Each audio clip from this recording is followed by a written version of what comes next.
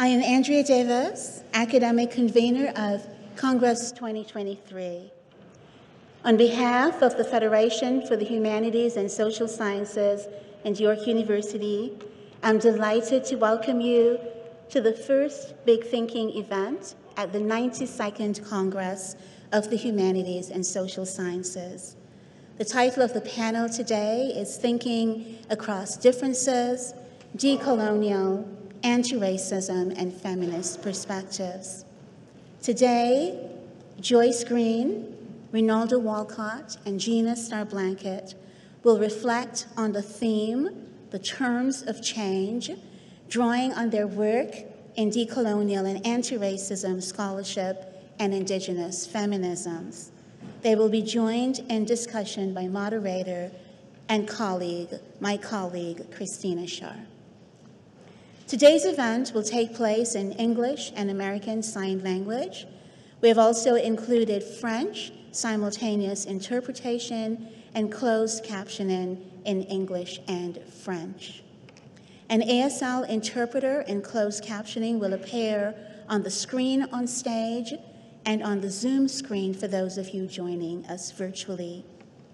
To access simultaneous interpretation, you will need to download the Sennheiser Mobile Connect application on your device. Open the application and click on the blue QR code at the top of the screen. If you're in the audience and you need translation from English to French and you need some help, you can raise your hand and we have a few people who can come over and assist you. You'll need to, like I say, scan the code. There's one just outside the room or someone will help you. Select French or your preferred language and listen using your own earpiece, or I think you can also just put the phone to your ear. For those joining us virtually, you can click on the closed captioning button to enable captions. To use simultaneous interpretation on Zoom, click on the interpretation button and select the language you would like to listen in. I begin this afternoon by marking the violent histories of where we are, making note of and reminding ourselves of the ongoing conflicts and contradictions of this land, this water, this air. This acknowledgement is particular to Toronto, so for those of you joining virtually, please take responsibility to acknowledge the traditional territory you are on and the current treaty holders. York University recognizes that many Indigenous nations have long-standing relationships with the territories upon which York's campuses are located that precede the establishment of York University. York University acknowledges its presence on the traditional territory of many Indigenous nations. The area known as Toronto has been caretaken by the Anishinaabe Nation, the Haudenosaunee Confederacy, and the Huron-Wendat. It is now home to many First Nation, Inuit, and Métis communities. We acknowledge the current treaty holders, the Mississaugas of the Credit First Nation. This territory is subject of the Dish with One Spoon, Wampum Belt Covenant, an agreement to peaceably share and care for the Great Lakes region. Toronto's intersecting communities are comprised of those native to this land, Indigenous peoples from other territories, as well as white settlers and those people who have come here by force or otherwise as a result of slavery, colonialism, imperialism, and ongoing wars. As a descendant of Africans enslaved in the Americas who were taken from their ancestral lands against their will, I am committed to what Tiffany King calls a notion of mutual care. And I recognize that a future for Black peoples is not possible without a future for Indigenous peoples by whose leave I live, walk on, and share this land. I acknowledge finally that these Americas are built on violence and erasure, and we bring these histories with us when we enter any room, any virtual space, and we must always bring them into view. It is with this knowledge of history that we enter here this afternoon in the hope of making a different world. The Big Thinking series at Congress brings together scholars and public figures and artists to address some of the most pressing questions of our time. For Congress 2023, the series amplifies the theme of reckonings and reimaginings, with conversations that honor Black and Indigenous knowledges and cultures and center diverse voices and perspectives. You can participate in the conversation on social media using the hashtag Congress, which is Congress with an H at the end. On behalf of the Federation and York University, I thank the series sponsors, the Social Sciences and Humanities Research Council, the Canada Foundation for Innovation, and Universities Canada, as well as participating sponsor Sage Publishing for supporting this event. Thank you all so much for joining us today. Please welcome Dr. Rhonda McEwen, Professor in the Faculty of Information and President and Vice Chancellor of Victoria University at the University of Toronto, who will introduce today's lecture on behalf of the Canada Foundation for Innovation.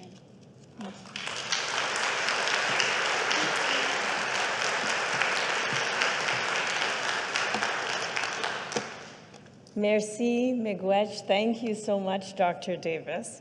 What a beautiful room this is. I was sitting there reflecting on the last time I was here, which was only a few weeks ago, at the installation of the new Chancellor for York University. But I love this room. It's a really spectacular room. I want to just say how much of a pleasure it is today to be here on behalf of the Canada Foundation for Innovation to introduce today's Big Thinking lecture.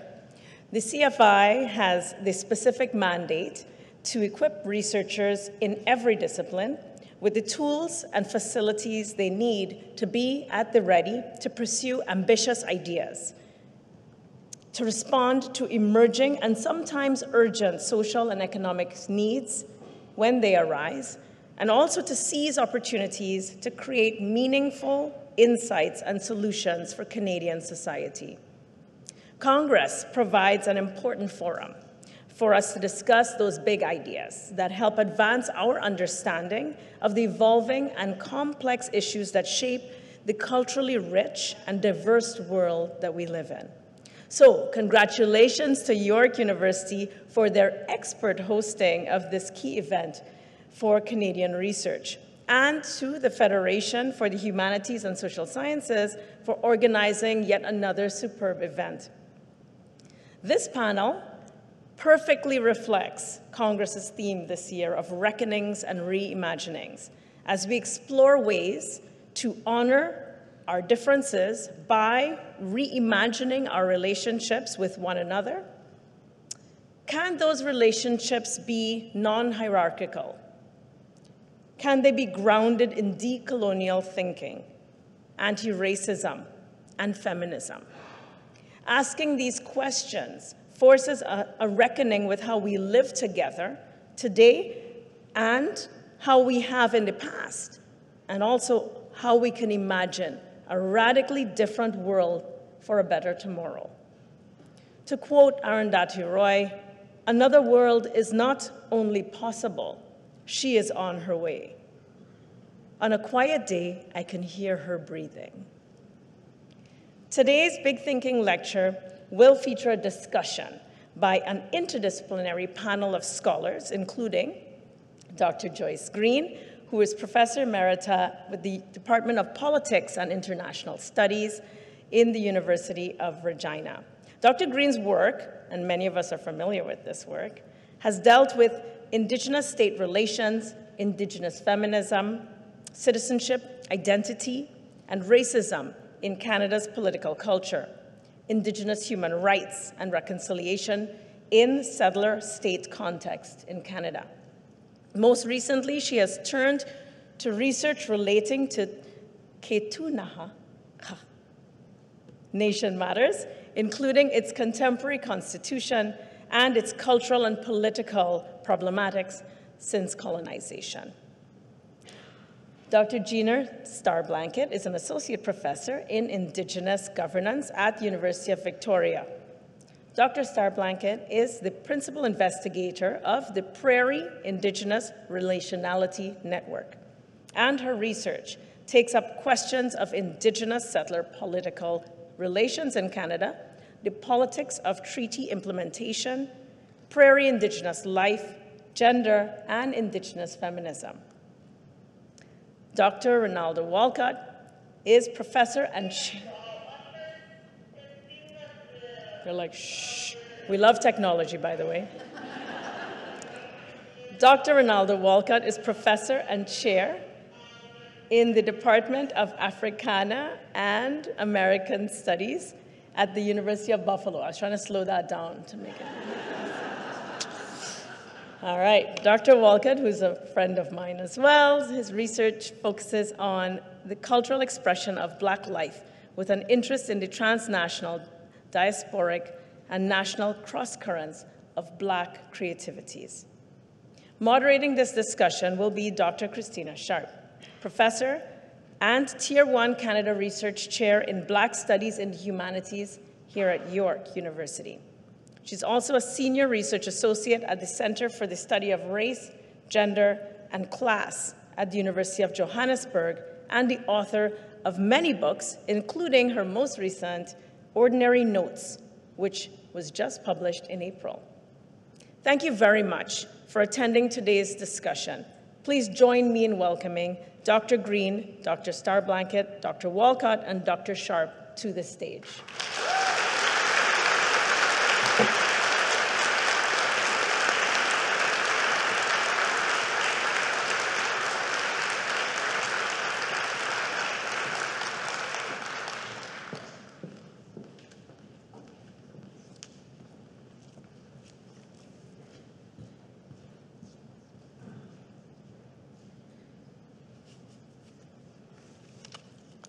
I guess I'm up.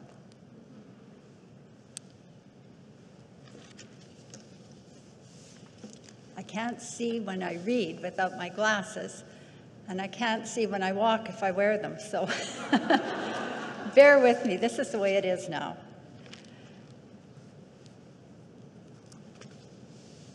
I'm so pleased to be here, and thank you for those introductory and powerful remarks. And I'm so pleased to be here in the company of these incredible colleagues.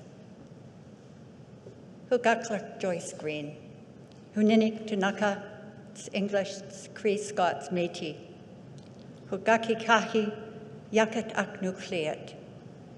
So I have told you in Tunaka who I am and where I come from. And I am going to emphasize for you that when I tell you Huninik Tunakats, English, Cree, Scots, half-breed, I'm all of these things. And so I have a particular perspective on the complexity of identity. I cannot speak to envisioning a world of non-hierarchical relationships. I live in a present that is structured by the oppressions of both the past and the present. I live in a political, economic, social, and cultural milieu that denies my past and that of others like me in favor of a sanitized history redolent of white supremacy and settler triumphalism. The brutal facts of colonization have damaged Indigenous peoples, territories, and cultures irreparably in some cases. The assumptions, interests, cosmologies, institutional structures, and practices of the settler state have encoded erasures of Indigenous peoples and legitimations of colonization of the state and its privileged populations.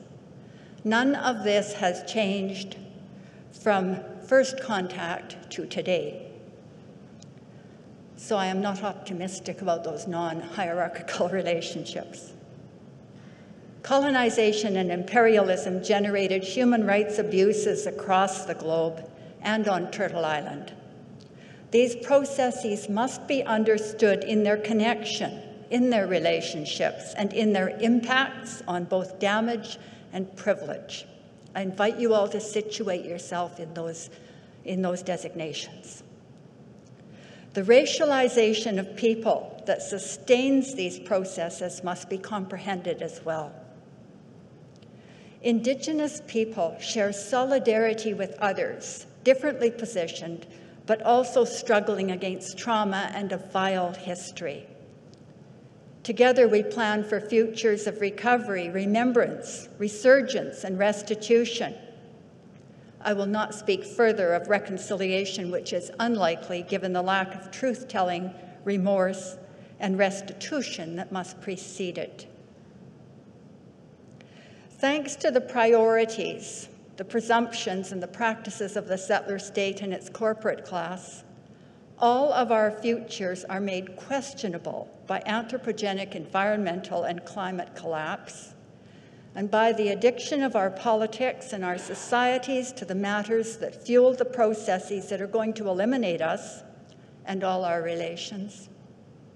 That is, as a species, we are destroying our world while ignoring the implacable calculus of Mother Nature. Our politicians are too craven and too implicated to be truth tellers, to invite us to take the medicine necessary for healing these matters.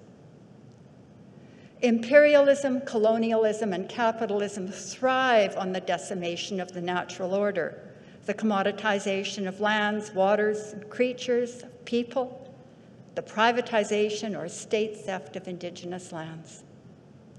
Those factors are taken for granted and are considered beneficial, but not to us, Indigenous people who are still culturally, physically, and spiritually land-based, even when some sell out by buying into the capitalist relationships at the expense of all our relations. Tunaka relational perspectives privilege responsibilities to the natural order and to all its denizens, to the land, to each other, to past and to future generations. For Tunaka, the principle of akamas kapi kapsan, all living things, has always guided our relationships and directed our responsibilities. These values are inherent in our stories and in the Tunaka language, which I am only learning now. Yet our language is attenuated thanks to genocidal practices. Our stories sometimes die with our elders. We are deprived of our instructions in the form Tunaka have always been given them. We seek to restore our cultural corpus, our language, and our relationships with our territory and all living things. We seek good relations with others, too, where they will take up their responsibilities, but you know I don't give out blank checks. Language matters. I did not think this was essential when I was younger. Now, as I struggle to learn Tunaka, I am gifted with glimpses into the great pedagogical and epistemic power of Tunaka teaching. I have learned how much I have to learn. It is my birthright, of which I have been deprived. Our stories arise from our lands, our physical and metaphysical context. Much of those lands, too, are unavailable to us now, stolen in the legal alchemy that represents them as crown lands or private property. Indeed, in an intolerable irony, the Supreme Court of Canada ruled in Tunaka versus BC that while we have the charter right of religious freedom to believe what we want, we have no right to claim the territory that is essential for objects of our belief, in this case, the spirit Gatmuk. Read it and weep. The Supreme stripped Tunaka of recognition of the precondition for our sacred beliefs, stories, and responsibilities to the territory of Gatmuk, the grizzly bear spirit. In that case, Tunaka were opposing the development of a year-round ski hill on the Jumbo Glacier located in the sacred territory. But it gets even more ironic than that, because the BC government, which of course claims our territory as Crown land, gave Dunukka back the responsibility for caretaking the territory, but they didn't give us the land back. And of course, they can change their minds at any opportunity. This is consistent with BC's approach to Indigenous territories. You might want to consider the ongoing Wet'suwet'en matter, a conflict between traditional caregivers of certain lands, TC Energy's Coastal GasLink, the COPs, and the governments of both BC and Canada. But there are now too many similar ironies for us to laugh at these. Land recovery is essential for land-based peoples and cultures. Indigenous resurgence, commitments to being ourselves, to regaining our sovereignty and autonomy, is a political preoccupation for some of us. We do not need to displace all settlers everywhere, although there is a need for some limitation, for respectful new relationships, and for governance and taxation powers in the hands of Indigenous people. And there is a need for settler political support for Indigenous survivants, to create a better way to care for our land, all land, water and creatures. It is not a capitalist vision, though. The process of language recovery, particularly when people are dispersed across distances and international borders, as Dunukka are, takes technology, linguistic and teaching capacity, elders' engagement, administration, time, talent, and money. The university should help, and here I make a pitch also to Rhonda. It owes us much, given its implication in the exercise of and legitimation of colonialism. This is particularly true in my discipline, political science, and in my field, Canadian politics. Scholars in universities could deploy their privilege in our service through research and fieldwork under our direction for our purposes.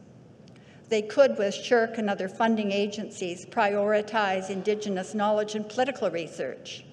They should take up their responsibilities to us, to all of our students, and to the enduring values that the Academy is putatively committed to. Indigenous people must recreate what we have lost in a contemporary context. We must remember what we can with the help of elders who are still with us. We must fill in the gaps of what we have lost. We must animate the instructions we still have, while much is not available to us now. We must learn and use our languages, and where that too is lost or attenuated, we must appropriate English and French, as the great Emma Larocque always says, make them our own, use them authentically as who we are, and reframe the scaffolding of stories and histories that tell us who we are and where we have been. When I assert this, I do not mean that we will go into the past, but rather that we will take our values and our instructions, what we have left, as we invoke our guiding principles and others and set our steps into the path in our perpetual future as who we are, in our ancient homelands, in relation to all that has and still lives there, and to the land itself. Taha.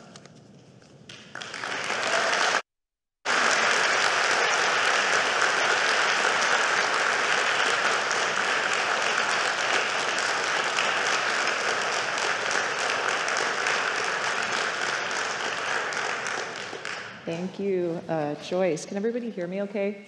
Okay. All right, so thank you, Joyce, for starting us off. Thank you for the warm opening from Andrea. And as you mentioned, we've been asked to speak today about what our respective intellectual traditions might have to offer in terms of theorizing the conditions of possibility for change or the terms of change. And my intervention is going to focus on how processes of representation and knowledge claims can be either significant or limiting in those efforts. So I'm going to start with a commonly heard refrain. Throughout the popular literature in the social sciences, that concerns the creation and governance of Canada. Dominant narratives tend to suggest that colonial settlement was negotiated and governed legally and fairly with Indigenous populations. In approaching questions of settlement in the territories claimed by Canada, the British Empire was said to be of a liberal mindset that purported to respect and cultivate universal ideas of human freedom and equality. Indigeneity has, since this point, contributed to the maintenance of a series of national mythologies around the ways in which Canada came to be. And as the important work of Dr. Green has demonstrated, these cultural myths work together with partial historical narratives, manifesting within Canada's judicial and political institutions to consolidate, sustain, and extend imperial and colonial interests. But these representations are more than just mythologies or false narratives to be resisted, as they have enduring social and political implications that influence how we come to understand and engage with questions of identity and subjectivity in the present, and how we conceptualize about the future as well. Discursively, Black and Indigenous populations are each situated marginally, albeit differently, relative to the white settler nation. Indigenous people are selectively invoked insofar as we contribute to Canada's birth, its identity, and its evolving claims to constituting a peaceful, reconciling nation.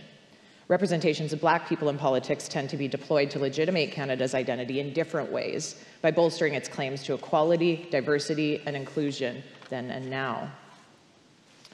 And too often, efforts to engage diverse subjectivities in the academy continue to be overdetermined by Western frames and approaches that lead to highly circumscribed understandings of the full range of complexity that exists among us, as the notion of what Indigenous and/or Black people really want or stand for socially and politically continue to be represented all too often relative to whiteness and the settler state. Western thought has been blind to the violences inherent in its own claims to universality, which can eclipse the significance of context, minimize the importance of difference, and of diverse political positions and experiences.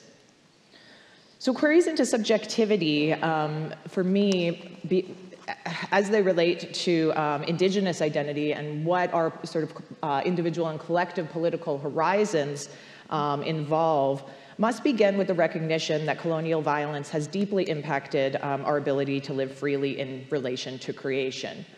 From here, we see significant impacts upon our own processes of subjectivity formation, but also our intersubjective ability and capacity to be in relation to one another. This is something we've lost sight of, this capacity and perspective of understanding the self in relation to the worlds we inhabit, as they become shaped by discursive formations within and outside of our communities, which serve legitimatizing or constraining functions. So scholars such as Glenn Coulthard have problematized how Indigenous political identities and strategies have been influenced by the colonial context, and how in many ways our attempts to navigate these coercive and extractive relations have served to reproduce processes of domination and equality at a structural level, but also how they continue to shape our subjectivities in the process.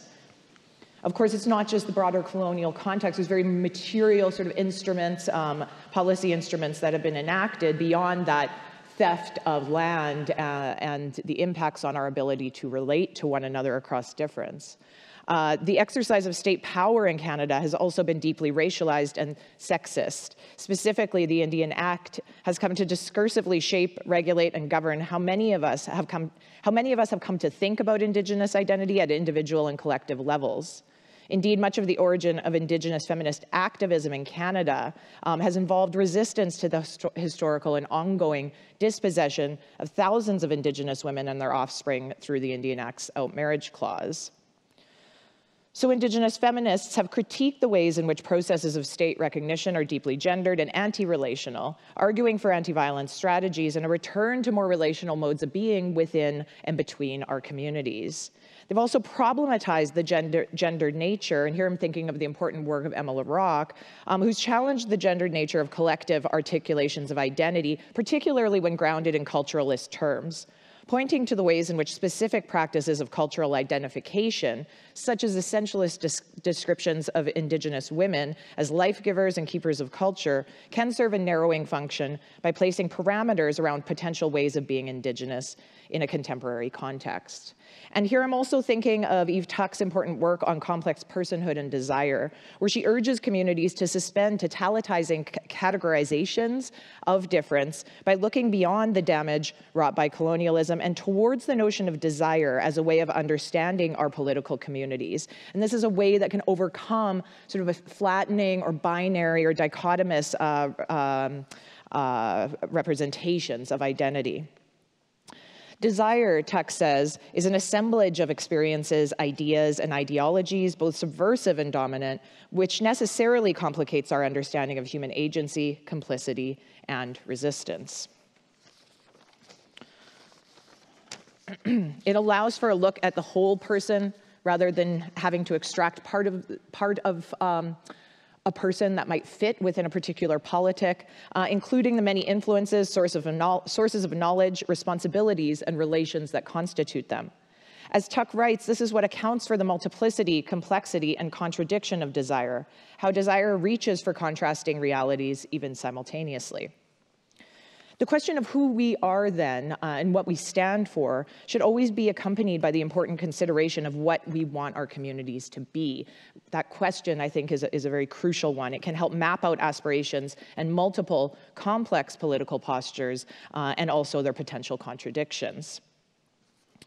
Now, in talking about undoing and openness and a willingness to sort of lean into desire as a political frame, I'm not advocating here for a blurring of distinctiveness that amounts to a universal politic, as this would work to cleave off the particular qualities of our respective orbits of political thought and possibility. Rather, charting out the zones of possibility for Indigenous and Black relationalities, it means more than just mapping out respective compartments of political critique and horizon. It means a willingness and an openness to deep critical inquiry into our own political identities and orientations around the future. For Indigenous people, it means recognizing the importance of our territorial and identitarian nature of our claims and critiques, while also making the space for interrogation of the normativity and exclusions with which indigeneity, land, and groundedness can become represented in our works. And in this, I'm thinking of Billy Ray Belcour's forthcoming work on queer desire as decolonization, where he situates queer Indigenous theory as a method by which we might enact the imaginative power to destabilize the ontological stability of the present. Here, Belcour offers insights into the ways that Indigenous queer scholars are sculpting new discursive territory from which to insist another world is possible. Troubling normative conceptions of gender and normative conceptions of indigeneity, along with the coloniality of normative conceptions of the self and the heteropatriarchy of social form, he situates a world unmoored from these as a decolonial world. Love, he reminds us, is to feel and be pulled by that which we want to come. It can help situate us within a politic of the future that is refigurative, in that it orients us not just towards an abstract future, but it can orient how we act in the present. So by leaning into new approaches and understandings of love, kinship, and relationality, we might have the potential to move beyond an understanding of our political project.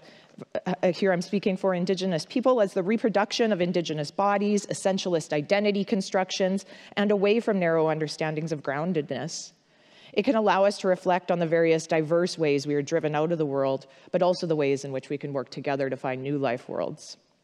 So these are just a few of some of the interventions that are working to broaden the spaces where, the political spaces where indigeneity can be understood to thrive, but also where it can coalesce across difference in allyship in generative ways.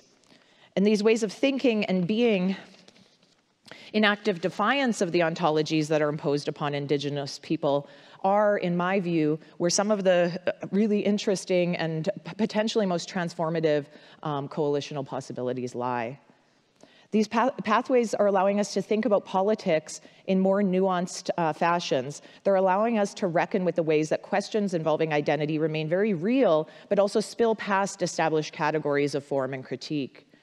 Rigid identitarian categories can pose a real threat to relational modes of political thought, as they can reinforce essentialist articulations of who we are rather than who we aspire to be. So desire can point us to an analytic, an ethos, and a politic that we can consciously assume and create space to talk about why we're assuming that position. Now, none of these pathways, none of these sorts of ideas I'm putting forward or drawing on are straightforward, right? They might intersect, be adjacent, overlap, or diverge in significant ways. But this brings to mind Leanne Simpson and Robin Maynard's important work in Rehearsals for Living, where they talk about undertaking relationship building in ways that aren't prefigured by whiteness or in relation to the state. They talk about perhaps we need a new language of relationality here. And their work is oriented towards honoring shared interests in securing Black and Indigenous futures. And I think that aim, that sort of horizon, again, really prefigures what the mode of engagement is. So engaging the interrelated dimensions of Black and Indigenous feminism and freedom for them does not mean abandoning localized contexts and knowledges, but instead they provide a model of engaging Black futurity within Anishinaabe epistemologies. It's crucial, I think, in seeking to explore the spaces where we might move relative to one another, that we don't merely extract and tag on distinct experiences and knowledge bases to modes of analysis that haven't been informed by these perspectives, because that can also be incredibly damaging. We need to understand the complex and diverse nature of our theorizations and modes of engagement, acknowledging the tools and analytics that our movements have made possible through a contextuality based in relations with place rather than a move to universality. And so just to reiterate, thinking about the terms of change for me begins with the willingness to be self-reflexive about our own movements and how we're conceptualizing and representing them so that we do not engage narrow, reductive frames in how we understand ourselves and one another. The question of what our respective political stances, visions, and critiques entail requires us not just to map out their content, but also to reflect on how we think about and come to understand and know them.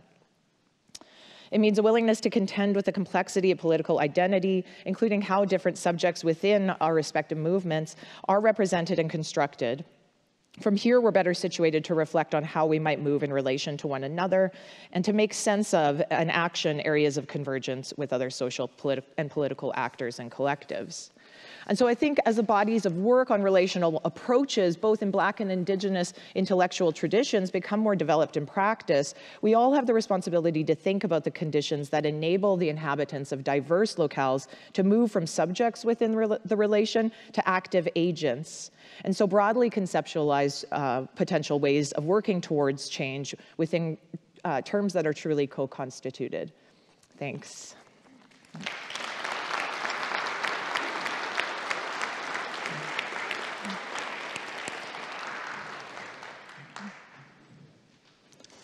Hello.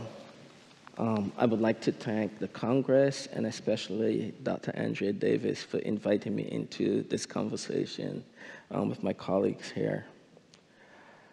The profound crisis of our moment is a crisis of meaning. If you leave here hearing me say one thing today, please let it be this. Even inside the university, the crisis of meaning is most acute. In the post-60s world, some ideas, desires, practices even had meaning. The meanings were not always settled, but the ideas accounted for something to which at least we could strive towards. In our present moment, or Stuart Hall would say, at this present conjuncture, old meanings, almost settled meanings, are not just under attack, but literally being remade in actual time. Florida and Texas are the most spectacular example of this conjuncture, or the German state on Palestinian liberation. The other side of the conjuncture is the induction of not white people as representatives of white supremacist arrangements, as if such representation is transformation and the making of a new world. The university remains one of the last few bastions where we can confront this remaking of meaning, but it is not the only one. For those of us who have been subjected by the knowledges produced by and through European humanist knowledge creation, of which the modern university has been a central purveyor, We know that the university is the linchpin to modern violences. In the university itself, meaning-making has shifted skillfully and seductively to its own remaking of the meaning of what institutional transformations might look like, what freedom dreams can be, and how we might overthrow white supremacy once and for all, which is to say, how we might put an end to the 500+ years of white supremacist rule of the earth. Black, Indigenous, and others not marked as white have now been inducted more fully into the maintenance, policing, and the distribution of the meager resources allotted to some of us to maintain the edifice and the manifold violences that sutures this society together, and of which the university is a central player. To do this, the university has also had to apprehend meanings that were almost settled to do the work of obfuscation. Under the languages of indigenization, decolonization, inclusion, diversity, equity, and so on, languages which once threatened the university, their appropriation and remeaning is now fully underway in a university that looks no different from the meager gains garnered in the post-1968 moment. Despite all the rhetoric of contemporary transformation, the most significant remaking of the university happened post-68 and for a very brief moment, and nothing has matched it since. But if you were not paying attention, you would think that we are in a post-68 moment again. We are not. And therefore, it is imperative that we are clear about the stakes of the struggles we are in. We must not concede the crucially important idea of decolonization to the university as a plaything that continues to enable white supremacy under a pseudonym. Indeed, the people, culture, inclusion offices and their representative not white bodies, as in a few singular people, actually only exist because of the power and the threat of the idea of decolonization. And we cannot afford at this time to have individuals be willingly deployed to interrupt more radical collective demands for the making of a new, different, and dare I say, better world. Decolonization as foundational to the kind of freedom I want to articulate is an overthrow of the dominant and violent register of the singular account of a global being. In some recent scholarship, the debate concerning the poignancy of the anti-colonial versus the decolonial has positioned those as belonging to different conceptual and even geographical spaces and languages. And one is given primacy over the other as if such primacy legitimates correct processes for or towards decolonization. In my reading of both terms, they function as stages towards decolonization, which for me are the stages towards a possible freedom. The move from colonial to anti-colonial to decolonial represents the phases of how we might get free.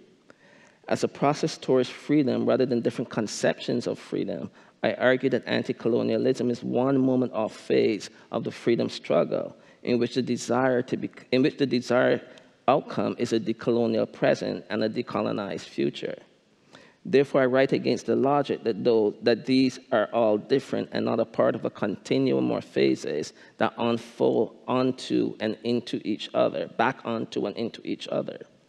Indeed, a decolonial present and a decolonized future would be one in which Euro-American humanism is not the central mechanism through which life is organized globally, and such a profound refusal would radically shift our relationship to what is now called nation and state, or tethered together as the nation-state, ordering how planetary life is organized. In the late stages of global postmodern culture, narratives of liberation have been reduced to the horizons of capital, sovereignty, self-determination, land, representative democracy.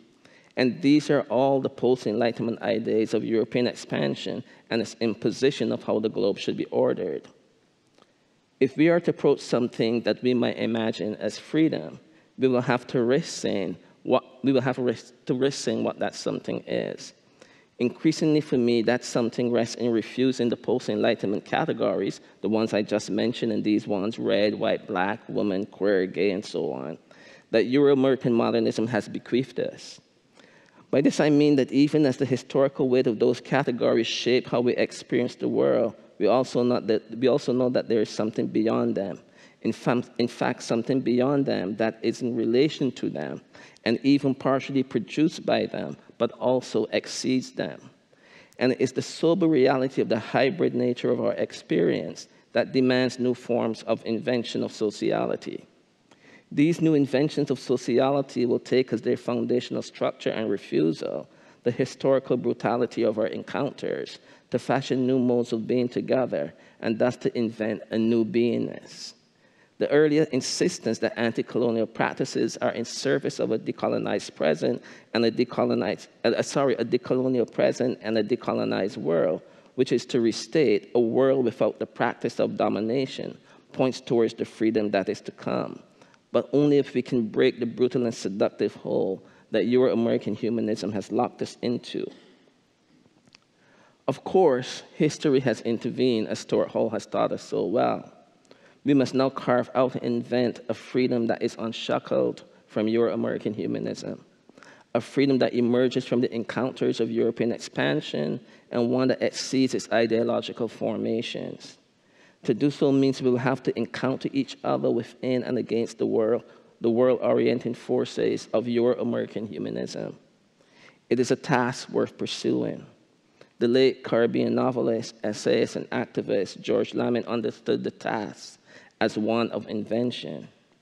Writing of the Caribbean region, but I think his idea is bigger than the region, he theorizes what decolonization might be.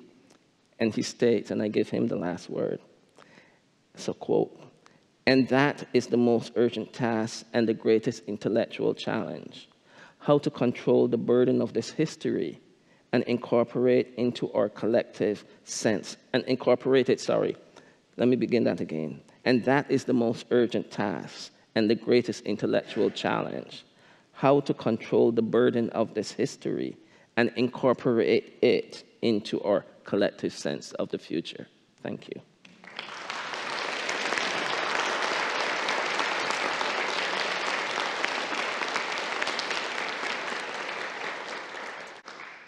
Thank you so much, Professors Green, Stark, and Walcott, for your remarks. Thank you.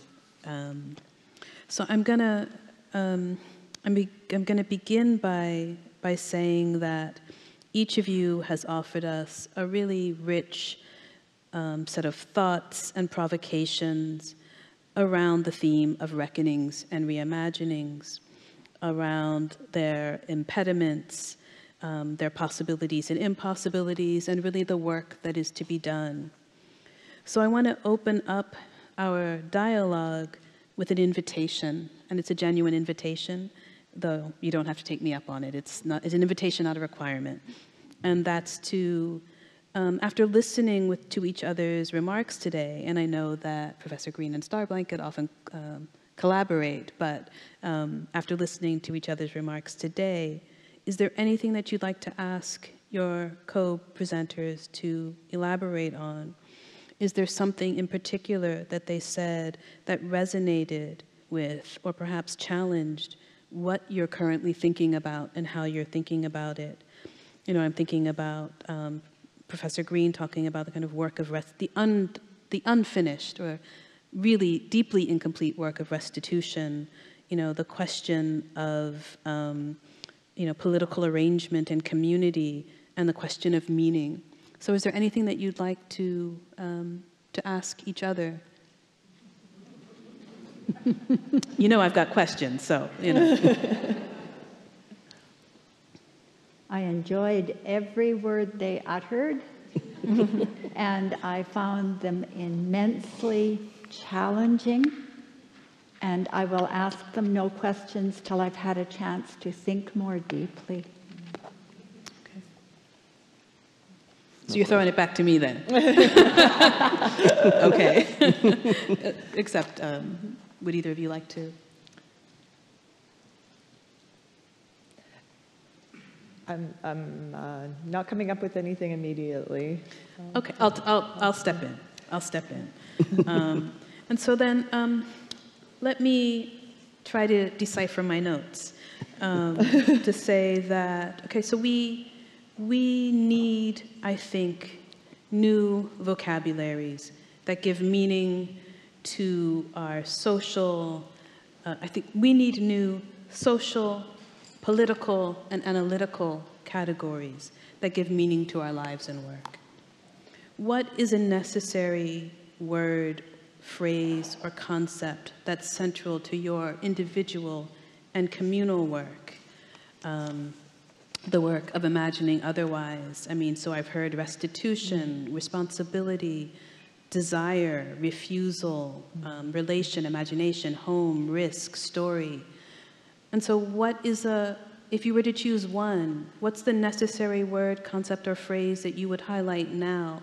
And what would you want this concept to animate and therefore make thinkable and doable?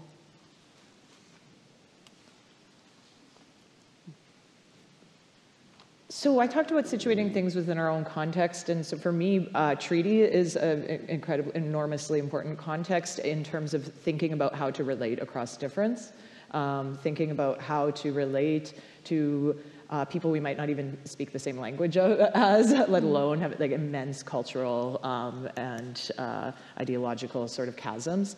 We used to have those resources as Indigenous people prior to Canada, and for me, rebuilding our own capacities to be able to organize and work well in relation means being able to reclaim and also create new, practices of what that might mean, right? So treaty for me is something very localized that is an incredible source of inspiration for how to work across difference and think beyond those sorts of identity-related categories.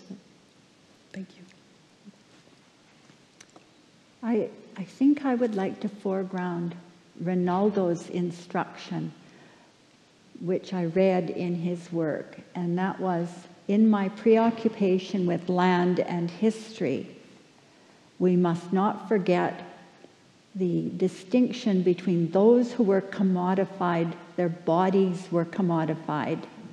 For Indigenous people, we weren't wanted, and so our land was taken. So we have a landless people brought here under force and exploited, and we have a people who had land and have been eviscerated from their land and their practices. And I think that there is much common terrain we have, despite that fundamentally different historical positioning, because the outcome now is we're here and we're staying, and we are planning a future in which we can honor all of our ancestors and in which we can claim all of our ancestral teachings, including those we have lost in some mechanism. And what Gina does always so powerfully is provides the theoretical apparatus that allows us to conceptualize these things. I can give you an account. She can give you the theoretical framing that can animate a political project. So in a sense, it seems like you're building on the word treaty, not as a legalistic framework, but in a sense of how one negotiates space and being across historical and current differences within a space of relation. Yeah. Let me put a qualification on that. Mm-hmm. Tunaka do not have a treaty. And I point out that a great labor negotiator once told me, always negotiate from strength. Mm. Don't think we're in a good position to negotiate with the governments of BC and Canada. We don't need a treaty to know who we are and what is ours. So the political project then is how to compel Canada and BC to understand that they're the ones that need to make the concessions. Because every time we're taken to a treaty table, we are told that the governments will recognize certain insignificant rights in return for our agreeing that we're giving up everything else. Yeah? Yeah.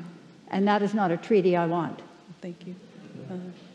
Rinaldo. Yeah.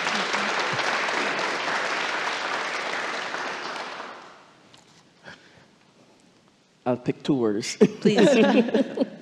Invention and risk. They're the two words that are animating my comments today, and I picked them for very particular kinds of reasons. I think that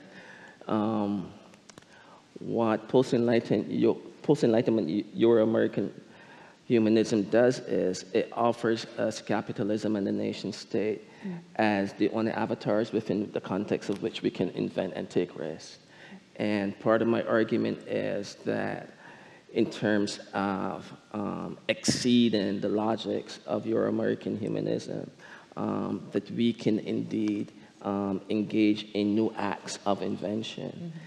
But to engage in those new acts of invention means that we must take some risks. It means we must take some risks in refusing sometimes the language of land because it's so deeply contaminated by Euro-American ideological positions of what land is, sovereignty, all of the languages that we now use to try to make a stake inside the arrangements that Euro-American humanism have offered us are deeply, they set a horizon, and therefore they continually interrupt the possibility of the risks we need to take to invent new forms of social life. So what Gina and Joyce just said about how they work with treaty is exactly the place within which I see the interesting possibilities for new forms of invention of social life and meaning. Thank you.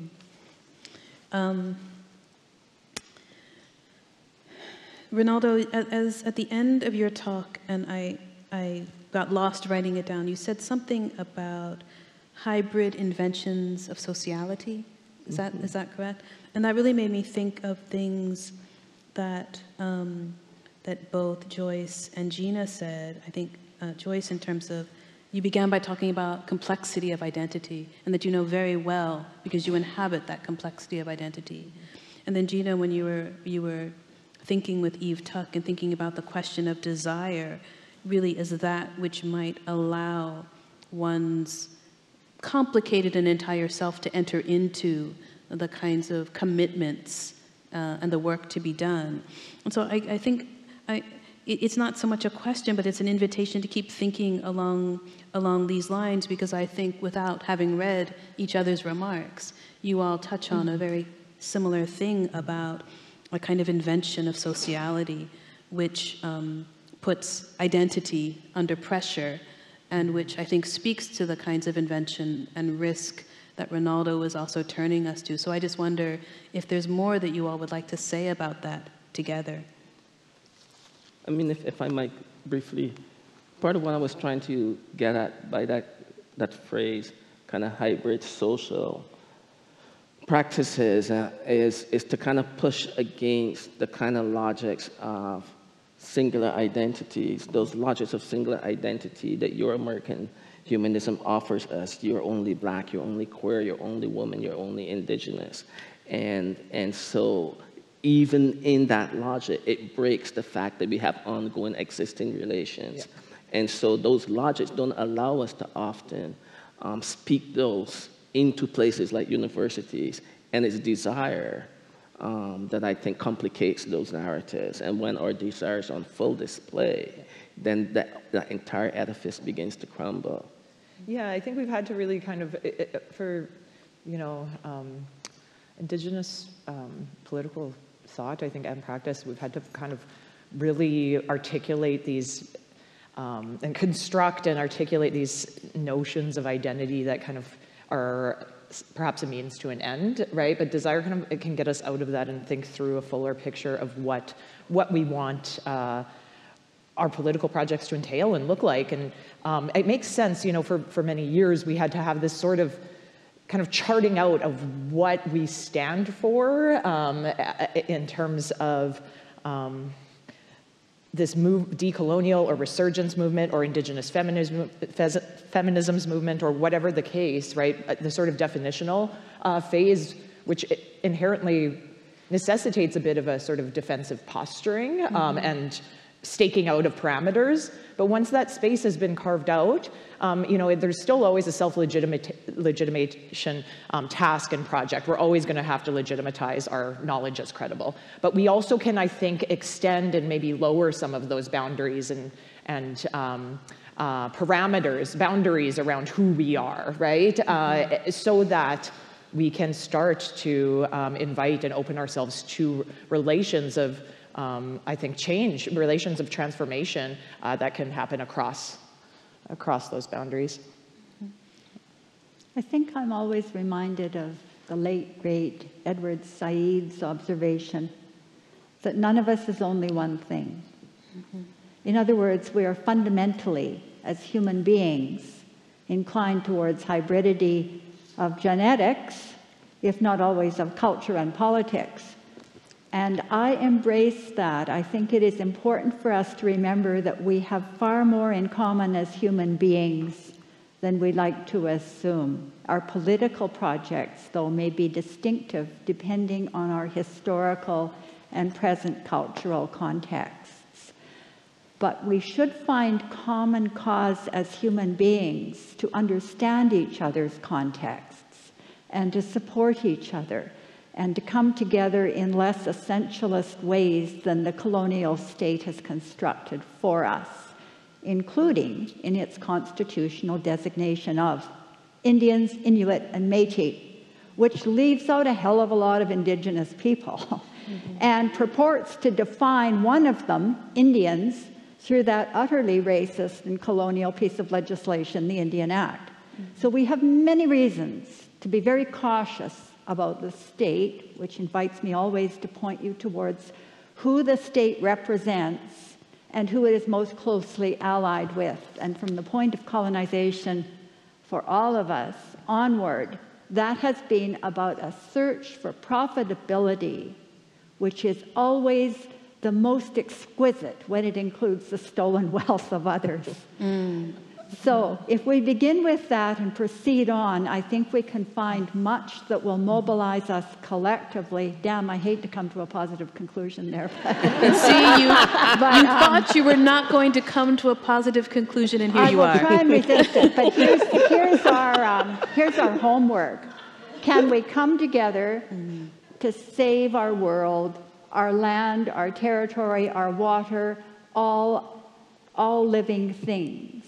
The great Tanaka mandate of Akamas Kapi Kapsan, that we have responsibilities to all living things, not just to ourselves, not just to my history, but also to your history, not just to human beings, but to the bees and to the caribou and to the frogs and to the bears and so on. I don't need to enumerate the entire animal order for you to understand that what I'm saying is the greatest political preoccupation of all of us must be this existential matter of survival or not in the face of corporate and political collaboration to rid the world of us as quickly as they can. I think that that's a place to end. Thank you.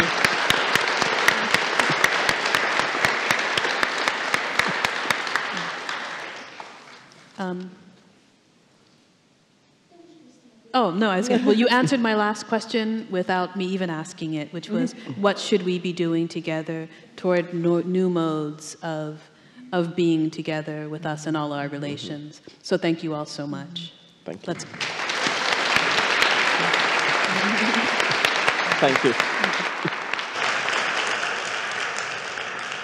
Thank you so much to our panelists, Joyce Green, Gina Starblanket, and Rinaldo Walcott, and our moderator, Christina Sharpe, for challenging us so profoundly and for accepting our invitation to be here today. As I listen to you, I recognize that even the term reimaginings that is a part of this year's theme is itself fraught, right? Because it's not, for many of us, it's not an invitation into some kind of easy reassurance. For some of us, it's an opening into revolutionary thought and action. If we're really going to change the world, then something in this world needs to not only change, but break and yield. And all of us have to decide what that means for us. So thank you so much for that.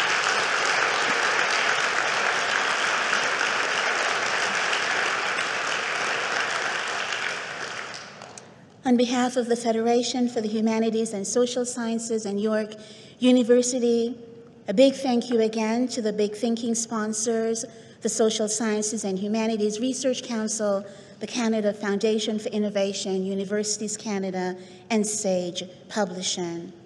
If you'd like to revisit the presentation, the video will be available on the Congress virtual platform in the coming days, where you can view it until June 30.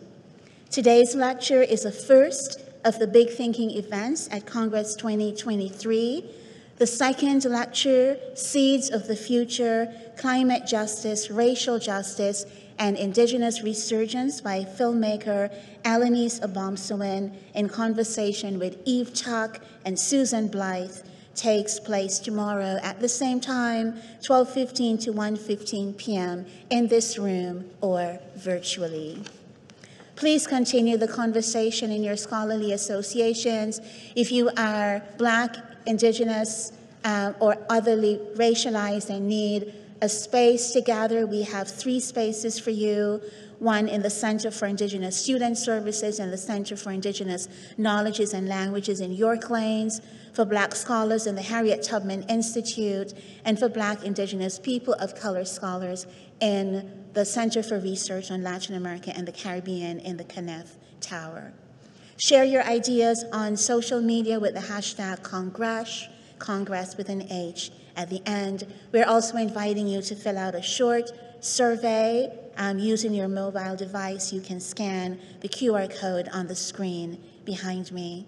Thank you so much for joining us today. Please enjoy the rest of your day and your remaining sessions at Congress. Merci, miigwech.